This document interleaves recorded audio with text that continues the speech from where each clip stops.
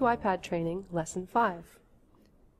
In this lesson, you'll learn how to use the Calendar app on your iPad.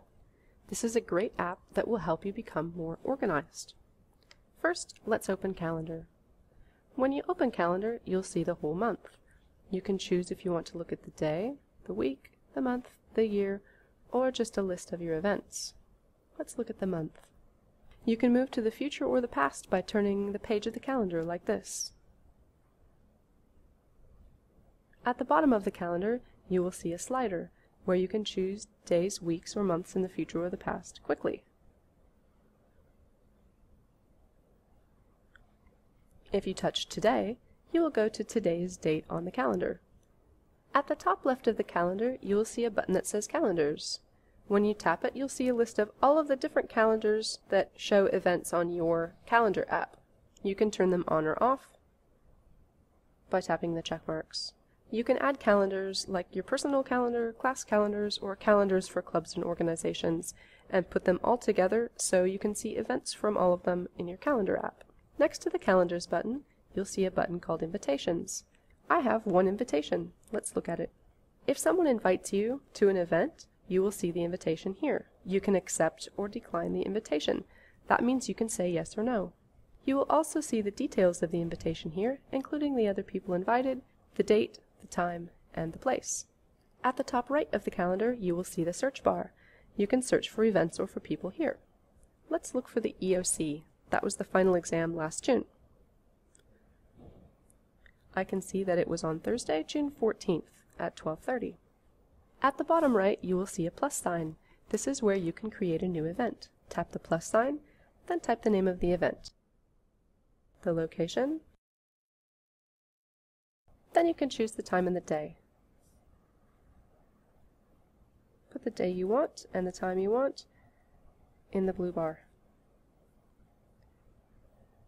If it's an event that happens often, you can choose Repeat.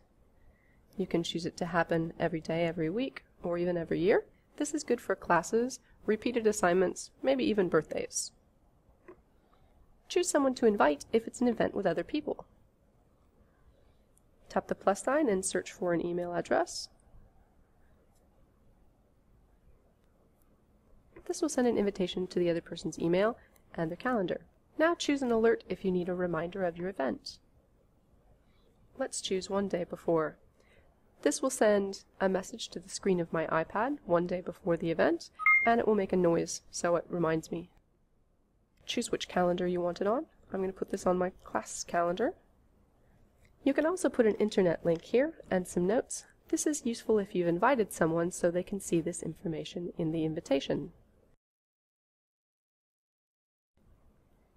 Now you can see the event in my calendar. If I want to move it to a different time or day, I can just tap and move like this. It will automatically change the time and the date in my calendar. Let's look at the day view. Now inside the day view, I can move it to a different time by tapping and holding again. It will automatically change the time and the day. Let's look at the month view again. When you get an email with a day and time in it, you will also see a hyperlink. Let's look at that. Here's a message asking me to have lunch. Here's the hyperlink. To add this event to my calendar, I just tap the link. I can create an event, put in the details, and give myself an alert. Your email app will automatically add these hyperlinks. Now let's look in the calendar. And there's my lunch appointment. This is the end of Lesson 5.